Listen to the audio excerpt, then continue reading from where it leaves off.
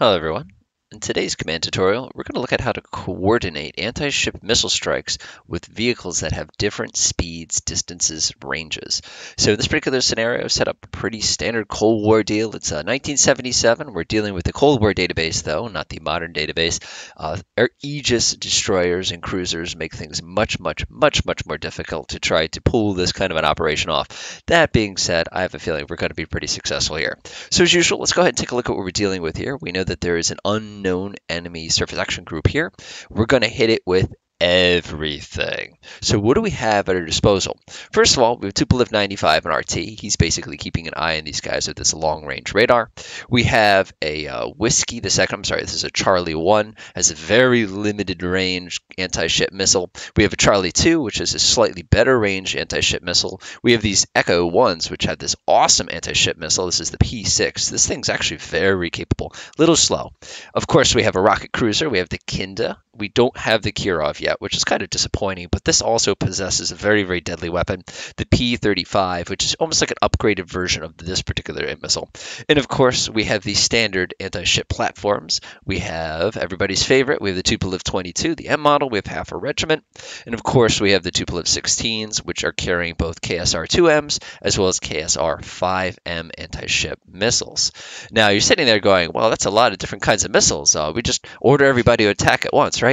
That doesn't work. If you try to launch piecemeal one missile at a time, you're never ever going to be able to get through the anti-missile protection that a typical US Navy group has. We've got to make it so the missiles arrive in a very short order with each other. Now, this is one of those things that's easier said than done, especially in the real world. But the good news is we can use a little bit of math to take our lives a little bit simpler. So what I have right here is an Excel spreadsheet. This spreadsheet basically shows me all the different weapons I have at my disposal in this scenario as far as weapons. Obviously, the KH-22, if I had enough of these, I wouldn't need to do anything else because I could just use these to basically rain damage down on the enemy ships. Of course, I have the KSR-2M, like I was saying, the 5, the P-35, the P-70, the 120, and of course the 6. So how do we coordinate this? You can see each one of these is a drastically different range. Obviously, the air-launched ones tend to have much longer range than the especially submarine-launched ones, which god-awful range. And they also have totally different cruise speeds. You can see I've only got 3 supersonic weapons here, which means that how are you going to launch these and then launch the other ones so that everybody gets there at the same time?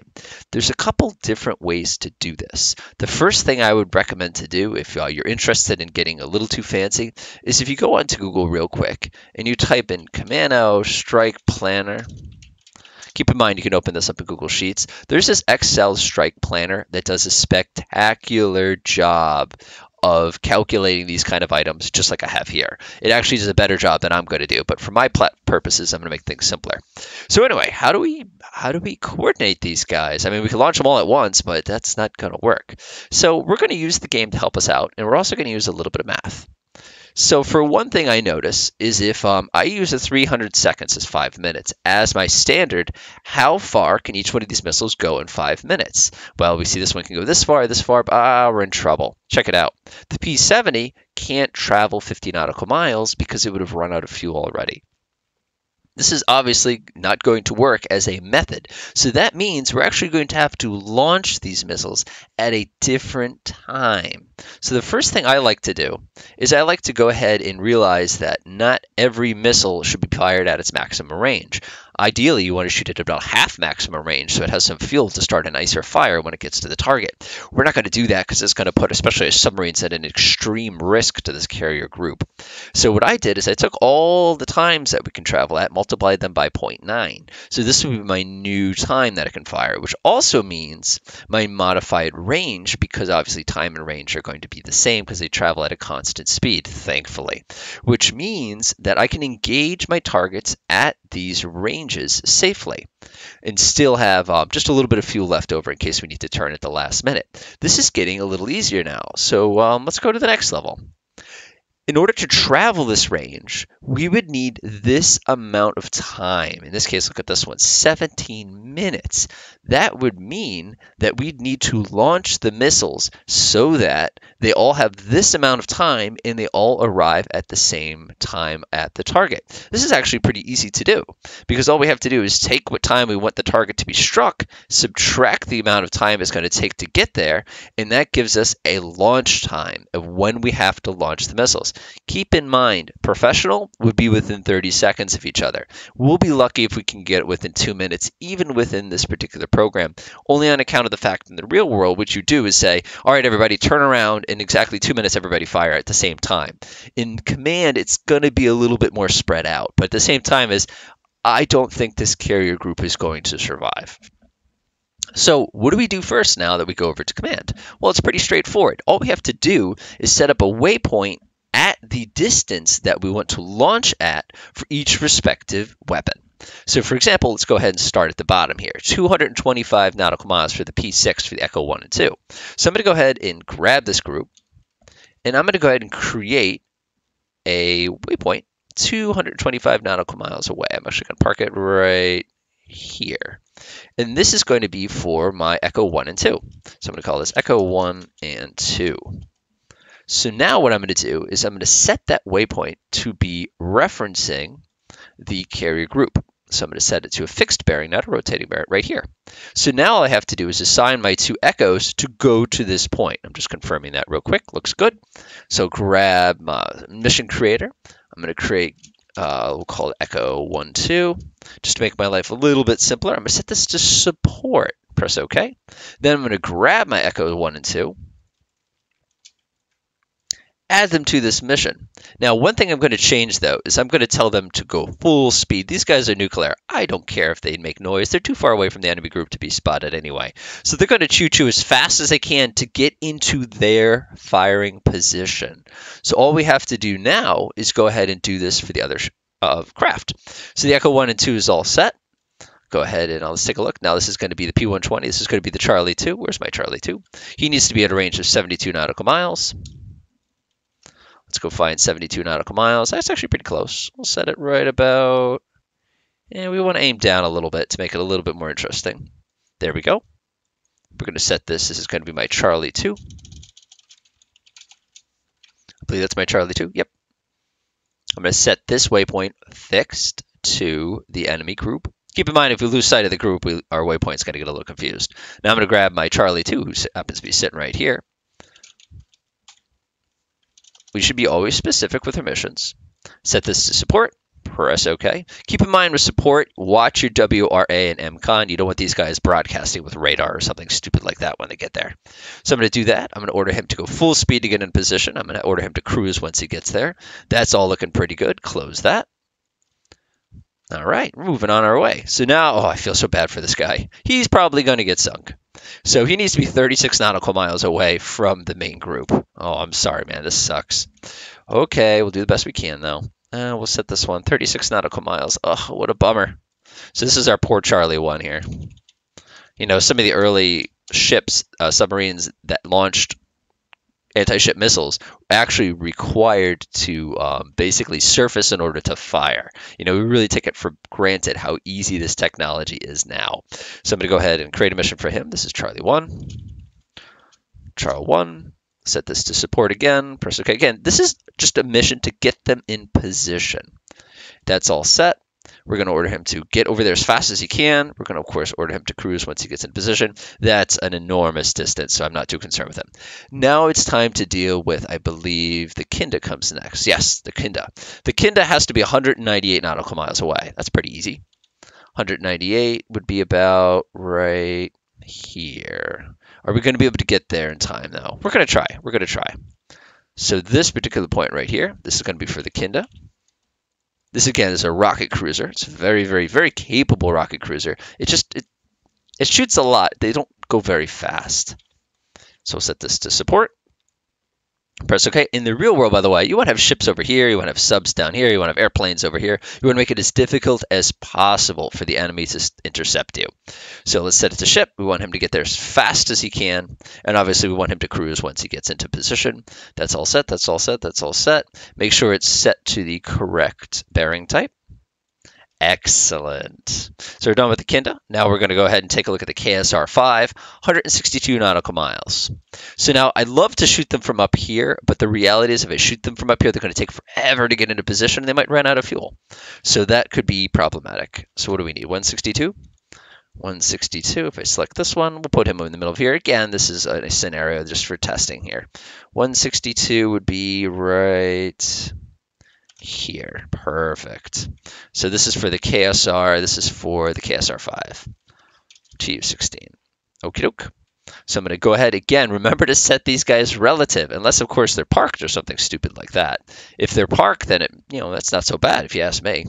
So now we're going to go ahead and assign some Tupolev 16s to get into position as well. TU-16 KSR 5. We're going to use the support mission. Again, support missions are great ways to get everybody in position. Let's go get myself the KSR 5s. Again, this is why it's always nice if you have notes. Go ahead and dump all those guys into this mission. Nope. Airplane, let's see, for aircraft, we're going to want them to loiter when they get there. Single aircraft, that's a little awkward, but it's going to work actually pretty well for us. Okay, that one's all set. Let's go to the next one. Now we need the KSR-2. We need to be 108 nautical miles away. Oh, I don't like that very much. All right, we'll deal. We'll put these guys down here. And again, the Swedish would be pretty annoyed at us for doing this, but this is just a scenario. We're going to say KSR. What are those twos? Those are KSR2, KSR2M, TU-16. Again, we're just going to go ahead and set this. If you forget this step, by the way, when you're doing something this ridiculous, you're going to get very grumpy. Let's do KSR. What is this? 2M. Again, set this to support mission. Press OK. Let's get the rest of our Badgers. Don't need them on 1/3 mode. That would be nice and frustrating. Everybody else, yeah, that's set. That's all we needed to do there. And then last but not least, the KH-22s. These are awesome. These things have a stupidly long range, and they are extremely fast, which makes them very deadly. So our range here on these is going to be 194 nautical miles, 194. I'm actually going to put them here. I like to put them over here a lot of times if I have the time to do so. But for this particular scenario, I don't want to waste too much time and have them all run out of fuel before I can actually use them for something. Keep in mind, in the real world, we have to do something like that. But again, this is just a demonstration, and it will be a very effective demonstration, I promise you. All right, 194 nautical miles away, right there. We'll set these guys also to be a fixed bearing. Again, if I did a rotating bearing, they do one of these things when they rotate. And this is going to be for my KH-22s, my TU-22s. All right, let's go ahead and set this to support. Press OK. Grab my big old group of Tupolev 22s, my backfires, shut that off. Shut that off. We don't need it. Of course, if we have in-flight refueling, we can keep them in the air a long time. That's it. So now we're ready to go ahead and relax for a minute as everybody gets into position.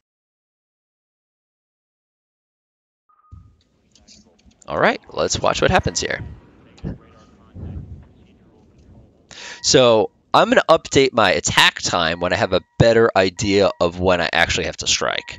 Like I said, 4:30 is probably a pretty good time, but I will modify that once I know that everybody's in position.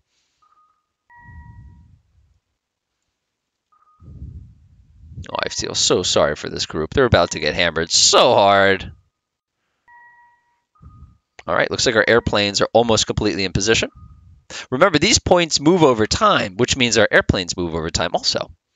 Okay, that's one of the great things about command is you can get away with stuff like this.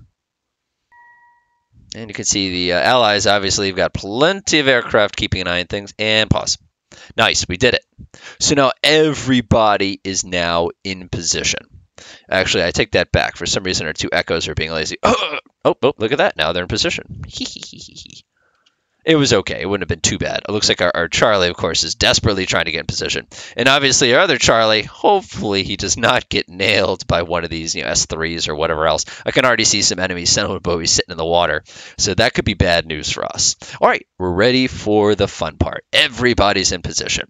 So how do you do this? Well, Let's see what time it is. First of all, it's 3:56. We want these missiles to get there as soon as possible. So what I'm going to do is I'm going to go ahead and see our time on target is 4:30, but we know we can probably start launching at 4 o'clock.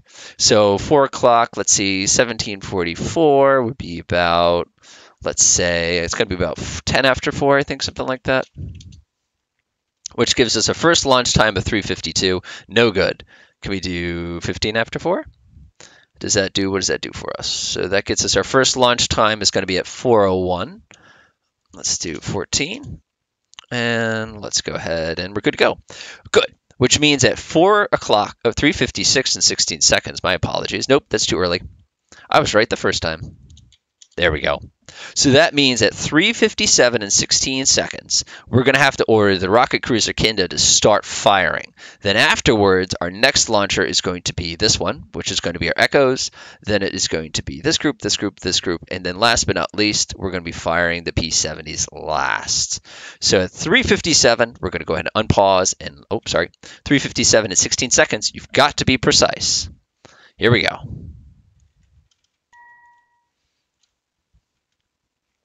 Let the fireworks begin now.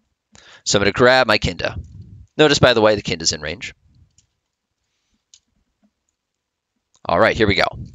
So how do we arrange? We have 16 of these very, very, very, very big missiles, very slow missiles to use, and plenty of targets. I'm just going to be polite and assign one to each, just to make the enemy's fire control have a tougher time. I apologize, this section of the video will take a minute because there's quite a bit of missiles I have to allocate here. I have no idea what any of these missiles are going towards target-wise, but again, our intelligence suggests that they're all dangerous, so hit them with what you got. Got it. Okay, so Skunk 4 and up is going to be my next one. Check.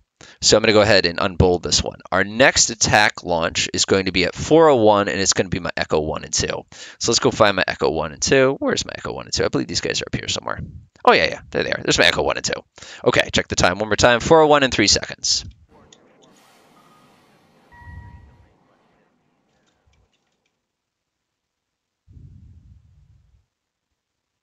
Pause. All right, your turn. So these guys, by the way, my weapons release authorization will not allow them to attack surface targets willy-nilly. So I think we left somewhere here.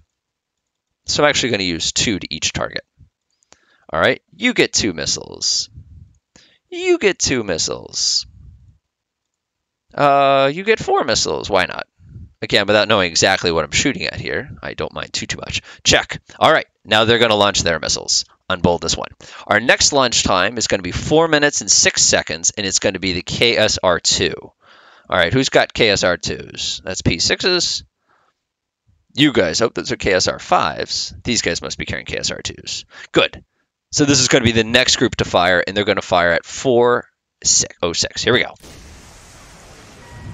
There's going to be some fireworks in a second, by the way. What do we say? 4:06 and 22 seconds. We got to be precise. 4:06 and 22. Okay, check it out. These missiles are actually about to overtake these missiles, but we're just getting started.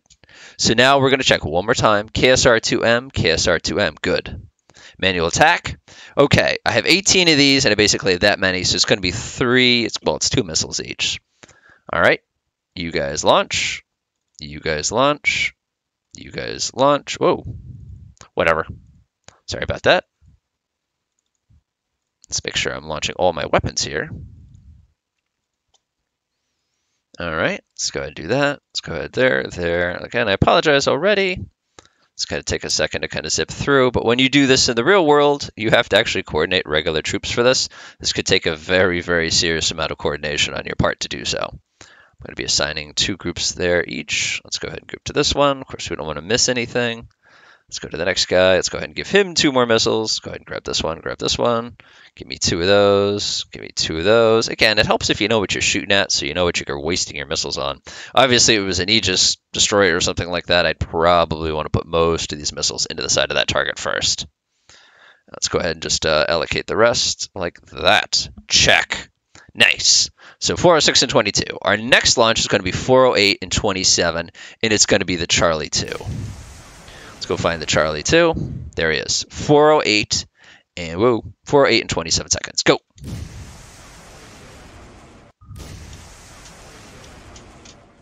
Got it. 408, 27 seconds. Now the Charlie fires. Notice these missiles are arriving as the Charlie is firing. Whoop. He's in position. I told you he was in position. Good job, Charlie. All right, I've got 8 missiles. We'll do groups of 2 here.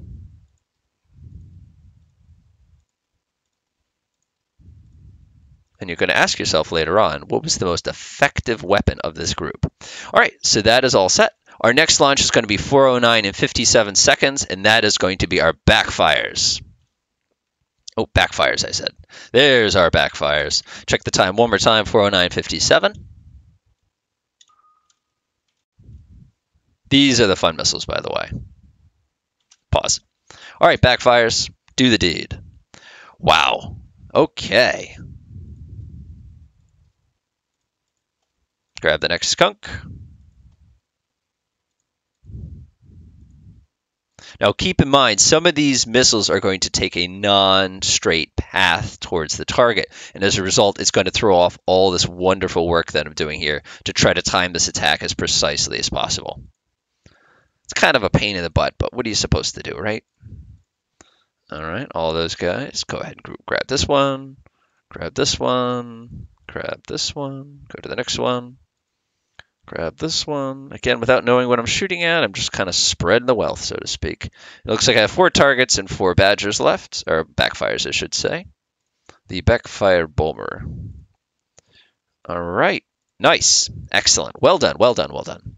All right, our next attack is at 4 o'clock, 10 seconds, 10 minutes, 5 seconds. There we go. Pause. Oop. Pause. Check. So this is going to be our Tuple of 16. These are the KSR2. Uh-oh. I didn't mess that. No, I'm good. I'm good. This is the KSR 5s. My bad. I believe these are the KSR 5s. Indeed. All right, let's do it again. Hey, we've been able to identify people now. Of course, now I'm just wasting missiles on things I don't need to waste missiles on, but this is just a demonstration. What are you supposed to do anyway?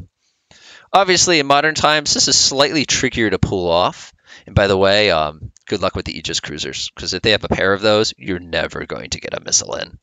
Obviously, if we did something like this, that's not going to be very much fun for anybody. So we're going to grab the Badgers, going to grab the Farragut. Oh, this poor guy is about to get hit so hard, he's not going to know what to do with himself. That being said, don't underestimate enemy air defense. Americans are pretty good at that. Grab this, grab the Badger D. Now imagine in the real world having to work this out on a piece of paper. Let's go ahead and set this up. Go ahead and grab skunk number 9. I have no idea what that is, but we'll find out in just a moment. Close. That takes care of our KSR 5s. And last but not least is our Charlie 1 with the P70s. Where's that? Where's Charlie 1? Did Charlie 1 get sunk? No, but there's about 1,000 people about to sink him anyway. So he's going to get sunk like I promised. And he's going to be sunk. 411 is when we need to launch. Is what? 411 and 24 seconds. 411 and 24 seconds. Should you hear the sound effects? 411 and... Pause. Oh, I was a second late. All right, lock onto those guys. Now I have a couple weapons left. And you get a missile. And you get a missile. And you get a missile. And you get a missile.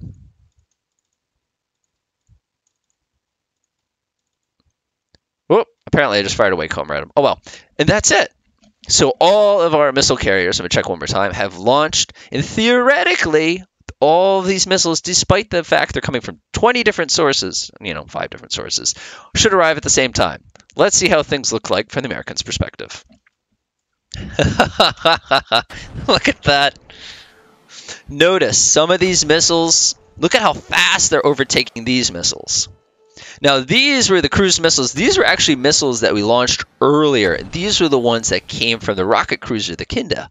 So look at how long it took them to get over here, even though everybody else is arriving at about the same time. Now, as you probably recall, our time on target was supposed to be 4:15. That's 3 minutes from now. Here we go. Oh, man, look at how well timed these missiles were. Actually, we did a really nice job this time. You can see the F-4 Phantom desperately trying to shoot down as much as it can. Here they come. Oh, no.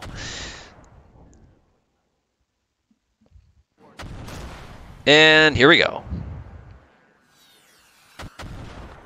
Of course, if I were a nice developer, a nice YouTuber type, I'd probably put the 3D view on so you could really watch what this looks like from the perspective of the poor Americans at the moment. Zoom out a little bit so you can appreciate how many missiles are arriving at the same time. 30 seconds is considered pretty much the standard as far as you did a good job. Let's go ahead and grab the sinking US C-Van Enterprise here. And you can just see what it looks like. Oh, that's terrifying. So yes. Oh, man, listen to those sounds. And that is the end of that carrier battle group. I believe he's doing okay. The Sacramento still lives. And apparently this guy does too. What is this? The Mahan. Speed up time just a little bit here. Close that. Oh, trashed. I bet he's feeling pretty lucky right now. His 5-inch guns are going to start firing in about half a second. Oh, no, he's got some Sea Sparrows. It's not going to protect them. There's just so much saturation. And that's it. Wow. Okay. Let's go ahead and pause for a second here. We might as well let the rest of those missiles just go choo-choo and go zipping by. There's nothing left to sink, guys. We did a pretty good job. They were within a couple of minutes of each other. So that's the basic gist of how you're going to coordinate an attack like that. I know some of you are immediately going to say, can I get a copy of this? Honestly, go earlier in the video and go take a look at that really, really neat setup that other guy did. He did a better job. So we basically launched about, I don't even want to know, it's going to be about 130 anti-ship missiles. What do they lose? Everything. What do they expend? Check this out. There's always one number that's huge. Yeah, there it is right there. And that is the end of the American fleet. All right, hopefully you enjoyed that scenario, I should say, tutorial. It's a neat strategy, but keep in mind in the real world, no player would be stupid enough to just sort of hang around and let people just line up and fire. You're going to have to come up with creative ways to sort of time everything simultaneously to be able to affect and attack that coordinated. Enjoy.